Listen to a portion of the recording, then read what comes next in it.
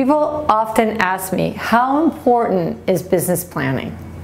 I think we can all agree that it takes time away from the day in and day out of your business operations. However, what if I told you that when done properly, it can make the difference in how well you can fulfill on your business and financial objectives for the year, and that it's worth that time investment. In this video, I'm going to share with you how to plan and prepare for your meeting, what to cover during the meeting, including some key questions to ask yourself and your team, and how to capture the promises and requests that are made with a by when so that you can keep tracking your progress against your goals. Hi, this is Jody Ann Johnston with Action Coach Team Sage, where we help small business owners to grow their companies, free up their time, make more money, and get to a place of choice where they can take advantage of the opportunities that come their way. In this first section, I want to talk with you about preparing for your planning. It may seem like when you sit down, that's when you do the prep for the planning, but no. Actually, when you come into the planning meeting already prepared with the information and resources that are going to be needed to be effective, you actually allow for the planning to happen as opposed to devolving into conversations and going searching for this, that, and the other thing to get the information that's needed to plan. So I'm going to share with you a couple of questions that I'd like for you to be considering, and then we'll go through items that clearly you would need, like your profit and loss compared to last year, or last quarter, last month, whatever is relevant in your business. So here's a couple of questions. What are the workplace challenges that you're currently facing today? It might be a productivity issue, it might be a team issue, but what are the challenges that you're currently facing in the workplace today? What's so? The next one is, what are some of the objectives that you had either from the beginning of the year, if you're in mid-course correction, or from last year that actually didn't get fulfilled? And then why didn't they get fulfilled? And then what is your most successful initiative? How do you know that it's your most successful initiative? The next one is in the area of client acquisition, business development. Like, how many new accounts got brought in? What were the value of those accounts? How many additional transactions have you done with existing clients? Have you lost any clients? Are there any clients that you haven't heard from or done business with in the last 6 months? And if so, what can be done about that? That might be a brainstorming section, but you'll want to bring the information about the number of clients, new clients, existing clients, the work that they've done with you, and anybody who hasn't interacted with you in the last 6 months. Who are your raving fans, and how can you actually build on those raving fans and get additional referrals, which, as everyone knows, is the easiest way to build your business with the least amount of dollar investment. What's made the greatest impact in your business? Something that either somebody who came in, like a who event, or a what event that has had the greatest impact in your business. What can you do to build on that? What are some of the areas where you've looked at what's working, not working, or not working as well as you like, and seen something that's actually failed? What criteria are you going to use to determine, is this something that needs more time? Is this something that no matter how much more time, it's only going to have limited success? Or is this just a dismal failure and we need to stop it right now and stop investing good time and money after bad? What are some of the aspects of the business that can be simplified? Where can you bring process improvement into the business so that you gain efficiencies in the business? Last but not least, what are some of the tired, worn out, old-time strategies that you've been clinging to because they were right in the past, but may be wholly, totally, and completely insufficient for the disruption that's happening in every industry today that need to be retired? What are the things that we need to stop doing in our business so that we can reallocate resources to things that will actually move the business forward? Sometimes we just really hang on to what worked in the past.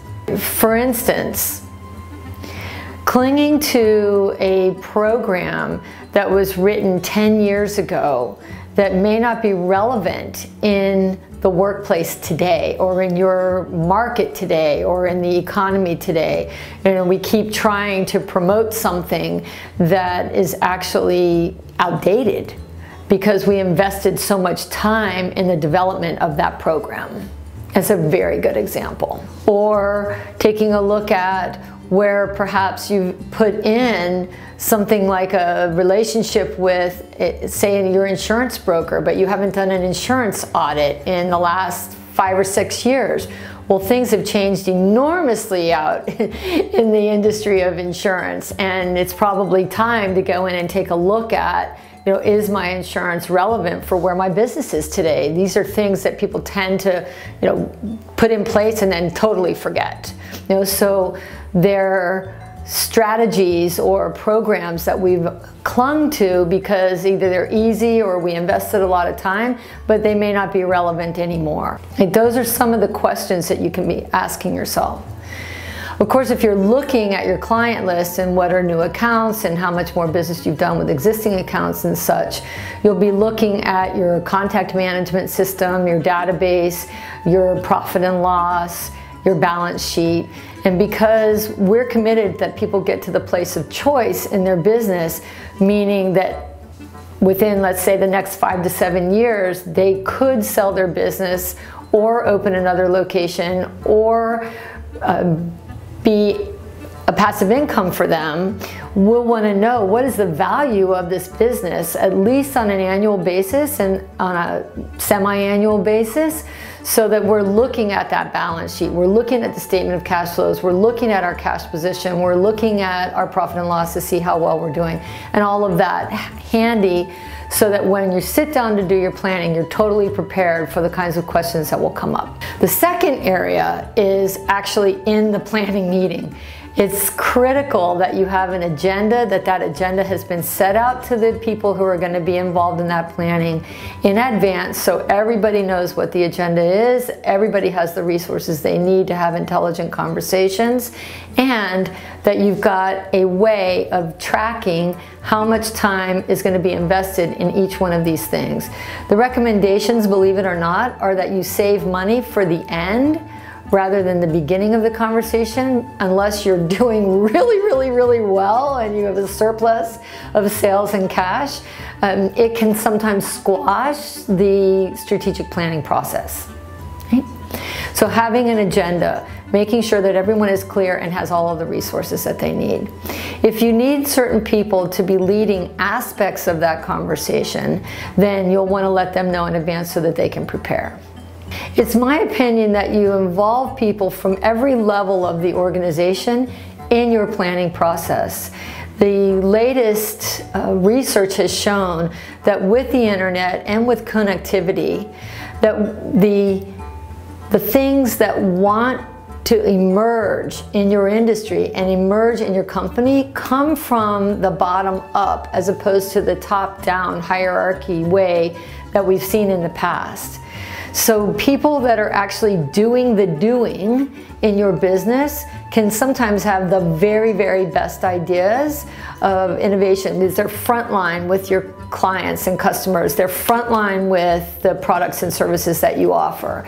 And your best ideas can very well come from those people. And then, you know, through each level of the organization, that they're all involved in that, and that you bring people in that will not only agree with you and your position about the business, but will also challenge that from their perspective. The last area is capturing requests, promises, and buy whens. Buy when is probably my favorite question. Well, maybe not my favorite, but close to one of my favorites. Only because it moves things forward. When people have a by when, they know that this is the time that I have in order to be able to get this thing done. So what's great about quarterly planning is people know, okay, I've got 90 days, 13 weeks in which I have to produce X, Y, and Z. Or if there's a timeline involved, they know that they've got to do, this in order for things to move forward in somebody else's department. So the requests, who they're made by, because that person's responsible for managing the requests that they've made, and the promises that are made by people, and by when those things can be expected. So all of that gets captured in a document that's shared with the rest of the company so that people know, okay, these were the discussions that happened, these were the outcomes that we've come up with, the promises, requests, and by when. Once all of that is in place and the next planning session is established, then we can keep referencing the planning that we've done to make sure that we're on track, stay focused, and are able to allocate or reallocate resources of time, team, and money as needed to reach your business and financial objectives, and ultimately have a happy, thriving business.